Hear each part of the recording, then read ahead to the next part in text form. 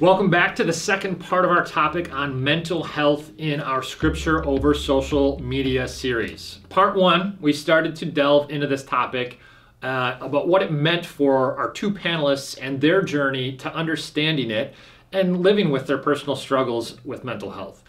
We're going to get into some more specific topics like medication, coping strategies, how mental health is potentially interconnected with other aspects of physical health or faith too.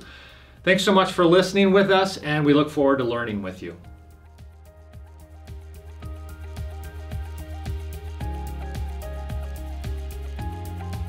I think so with my OCD, another one of the early books that I read. I've read a lot of books on OCD, which is actually one of the symptoms that you have OCD, ironically. But one of them was called The Boy Who Couldn't Stop Washing. And it was this so I remember as a kid, and I didn't have a name for it. I didn't have a label. And it wasn't until I saw, you might not be old enough, or younger viewers wouldn't remember this, but there was a afternoon talk show called Donahue. I'm old enough. Just the fact that I watched Donahue at 11 years old was weird in itself. But I remember seeing an episode about mental health and different diagnoses, and one of them was OCD. And I remember hearing the symptoms of constant checking, constant checking of ovens, checking of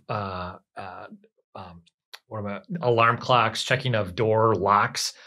And for that matter, washing and fear of contamination. And at that time, I probably, if I had to guess, washed my hands 80 to 100 or more times a day. And to the point that my hands were raw and knuckles bleeding you could say, I could logically walk through, this isn't helping you. This is hurting you, but I couldn't get myself to stop. And so what you're saying about faulty input, I know I can detach and know that there's something illogical about this, but I nonetheless can't figure out how to stop the behavior, and figure out how to calm the restlessness inside of me that can only seems to come through washing or whatever else. So yeah, other people, I also think it's, one of the reasons why things like support groups where other people have similar issues, and it's you too.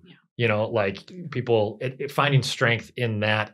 And I think the church should be one of the most transparent places about those types of struggles, so that you can find somebody else that says yeah, you too. I can find strength in your vulnerability too. And go ahead. Can I just say, and I think it's just such a great way, to learn so much too. Even, three people here that, struggle with mental health in different ways. And I feel like sometimes culture can, and even Christians can put this, wrap it in a neat little bow of depression, anxiety, boom, we can define it and that's it. Yeah. Where I'm hearing both of you talk, and there are some things and I'm I view that differently. I'm trying to think of what you just said, that how your physical health takes a toll when your mental health is not in the best state. And with my journey, I've discovered that some of my mental health issues have been an effect of physical health issues. Yes. So the other way just how everyone is so different. I just think it's a great way for us to destigmatize things, and we can learn from each other. And it's not not mental health is one size fits all, which means then the solutions are not one size fits all. Yeah. So that's a great other thing that I think is frustrating when other people are trying to help you, but they have a simplistic. There's that old adage that if the only tool you have in your toolbox is a hammer, every problem is just a nail. And so I think, a lot of times people will give a simplistic answer to just get more sleep, or just eat different, or just drink more water. Yeah. Drink more water. Yeah. Solves everything. Dehydration is the problem of everything. So that's actually the next question I wanted to ask you about, though, is the interplay between, and what I want to add to this too is also spiritual health. So emotional and psychological health, physical health, and spiritual health. What's the correlation and what's the causation from your perspective throughout life? What has that been? Can you repeat the question? Yeah, sorry. It's a yeah. It's a hard one. If everybody has kind of a simplistic, so like if you go to a nutritionist and you're have anxiety and depression, they're going to say like, oh yeah, adjust your diet like this. If you go to a cognitive behavioral therapist, they're going to say like, well, you need to adjust your thoughts like this. If you go to a psychiatrist, they might say, well, you need to adjust your internal chemistry like this. And it's like everybody has this like singular lens. And one of the things that's super interesting to me in the Bible is there's the story of Elijah and the prophets of Baal. And in 1 Kings 19, there's a situation where he's depressed after a victory, but he's just emotionally exhausted. You can tell he's exhausted about life. He feels very alone in his struggles and that sort of thing. And God sends like an angel to comfort him, but the angel makes like soup for him. The angel tells him to take a nap. The angel has him get up and move. The angel says there's 7,000 other believers in Israel that have not bowed the knee to Baal and they're still worshipers of God. So find family and community in them. And it's like, it's not just one thing. It's not simplistic because these things, physical, emotional, spiritual, they play off one another. If you disbelieve things about God, if you don't believe there is a God out there and you feel hopeless and then it affects your overall physical health, it's like spiritual, emotional, and physical all working with one another. Have you had any inklings for yourself about what's causing what?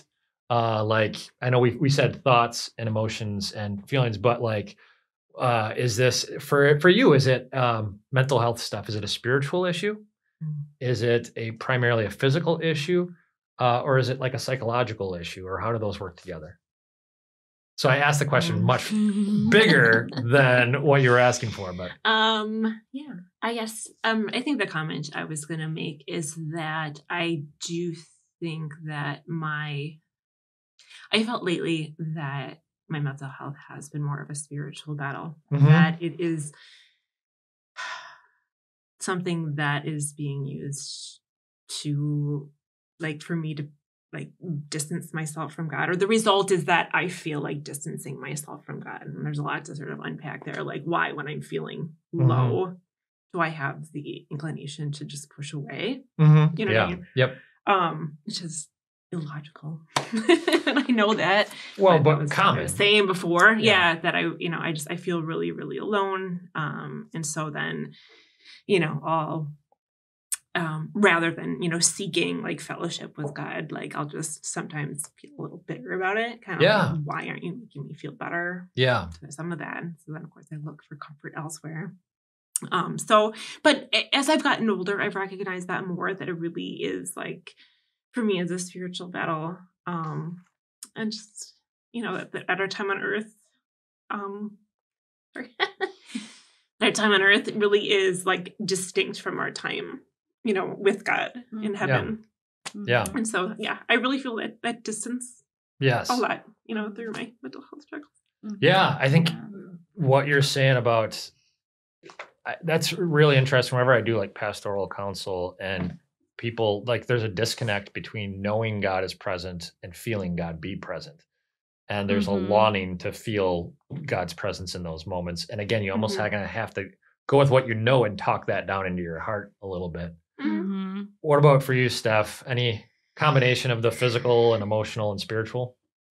I mean, I can pinpoint what part of what I feel is what. I would say for the most part, it's spiritual because, so how I see, my different emotions is my people pleasing behaviors and is a coping mechanism for making sure that people don't see me angry. Yeah. And my anger is a coping mechanism for not being sad. Okay, well, why am I sad? And it's this feeling of hopelessness because my thoughts are, I'm not good enough. Yeah. Yeah. People don't love me. That feeling of rejection. Yeah. And that all points back to, I know that I'm a child of God, and but if okay, so I think about I emailed you a couple months ago because I had a lot of anxiety when my cat attacked. Yeah. And I had said, like, I've been praying every day. I've been listening to worship music. Like, why do I still have so much anxiety? It was the most recent time that I'd like been struggling with anxiety so much that I would just break down anytime. And I think it's this this notion that God never promises to take away any pain until we're in heaven. And so he's going to be there with us in the storm. And I guess that's why, for the most part, I try and point it back to, like, where is my spiritual life lacking? Because, I mean, at the end of the day, none of us can say that we were perfect because we're not. We're sinners. Yeah. I mean, there are definitely other instances in my life, like specifically there's when my depression was a lot worse, it was definitely 100% related to medical issues. I had found out that I had adrenal fatigue, and when you are fatigued, your body, all it wants to do is sleep. Yeah. And I went years where I slept my life away. I didn't go to church. I didn't go hang out with friends. I slept on college choir tours. You know, I really slept my life away. And because I was sleeping so much, I thought that I had like horrible depression. And then after I discovered these physical issues, and I started healing my body, I didn't need to sleep anymore. And so my depression went away. So I will say, for my personal story, some of it is physical. For sure. But I feel like you can always point it back to this. There's always a spiritual aspect of it. I think that's super self-aware what you're talking about, like in identity and what people perceive of me and the fact that we're living for a verdict. All of that definitely is like spiritual language that comes from, you know, I don't fully, I know I'm a child of God, but there's a part of me that doesn't fully believe it or think that's enough or something like that. And the maturation process of a Christian is growing to accept that more. And that gives me strength. I also like, you mentioned the concept of storms. And I think most humans, what we want to do in the middle of a storm is we want the storm to go away. And what's interesting, one of the reasons it's such a fascinating analogy, like when Jesus pushes his disciples out into the middle of the Sea of Galilee and it storms and they freak out. And he's like, the storm out there can't hurt you. You need to calm the storm on the inside. And the interesting thing is if you can learn to calm the storm on the inside, because you can't actually do a whole lot about the storms on the outside. There's very little you can do to control the weather, right? Like that's a God controlled thing, God sovereign thing. But if you can figure out how to calm the storm on the inside, it doesn't matter what storms you get into in life, you're going to be fine. You know, and so I think that is where the mastering the leveraging scripture, leveraging promises of God and saying like, nope, I know this to be true. And I'm going to speak it down into my heart and calm my heart. And I'll be stronger to face whatever moving forward. But I also, the spiritual component of it, there's this thing that Paul says in Ephesians 6, like when he says your struggles in life really aren't against flesh and blood. They're against the powers of this dark world and the spiritual forces of the heavenly realm. And even the idea of like, okay, so we know there's a chemical component and a brain chemistry component. We know there's probably a nature component and what you learn in the environment growing up of how do we self-medicate in this household, you know, like that kind of thing. Is it food? Is it drinking? Is it whatever? But there's also this like spiritual force component of like, maybe, you know, according to the Bible, there's demons around all over the place and they're studying you and they watch whenever you're vulnerable at. And so they're trying to trick you into thinking certain things about yourself and throw off how you process things and all of it works together. And, you know, fortunately, God has given us a lot of different things to deal with it. And one of those things, and I wanted to ask you about, because I get this question from Christians all the time, is about like medication. So I think every Christian understands that, yep, if my faith goes up, that probably would help my anxiety, depression. A lot of Christians are, I think professional counseling has become destigmatized in a way that, again, There was a stigma attached to it when I was a kid that there just isn't today. People are much more open about it. I still hear a certain amount of fear attached to things like medication. And it's like, will this change me as a person? Not to mention there's often side effects and whatnot. I'm curious if you have any thoughts about Christians who are considering something like taking medication for anxiety, depression, or any other kind of mental health issue. Well, I think our discussion about the physical component and how that interplays with mental health, I feel like kind of answers that question. Yeah. I mean, a lot of what, so I have been on medication in the past. I'm actually currently looking for some more effective medication. That's kind of where I'm at right now. Yeah. So I'm actually not at anything. So yeah. I am absolutely 100% for using medication with the expectation that it's like any other medication. It has its limitations. Yeah. If it is enough of a quote unquote, like a pain relief or enough relief for me to move through my day, then that's worthwhile. So I really think that sometimes the misunderstanding like somehow, and this really I think is a very Western kind of thought that your brain and your body are somehow separate. Separate, not at all. And so me taking antidepressants or an anti-anxiety it's like taking a pain reliever, but on a mental plane rather than a nerve plane, and it works with chemicals. Yeah. Works with neurotransmitters. It's not doing anything magical in your body anyway. So, I like that you said that it's, it's like pain relievers. I had been on, I was on SSRIs type of medication since I was 13.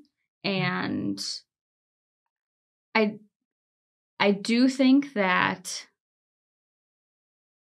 I'm trying to figure out how to say this. So I've been off of medication for a couple of years, and I don't think there's a right or wrong answer. I think that there are people that are going to need to be on medication for the rest of their life in order to function. And I don't know. For me, I think medication is kind of an adiaphora. Like the Bible is not saying like you should or shouldn't do it. So I think the stigma of some Christians saying that it's not good, I mean, that's not biblical. So I do think much like pain relievers, you should know how it interferes with your body, especially like side effects. Yeah. So I think that medications in general, if they're getting you to a point where you're functioning normally, then why would you not take them? But if you're taking certain medications that are hindering you in other areas of your life, then that's a great time to start talking to your doctor or something about either switching it or lowering it or upping it. And I've been in both camps where I've needed it in order to get through the day. When I was younger, my parents could actually tell when I would miss a day of medication because by the end of the day, I would literally just be sobbing. Yeah. And I would always say, "What's wrong with me? I don't feel good." And my mom would say, "Did you take your meds?"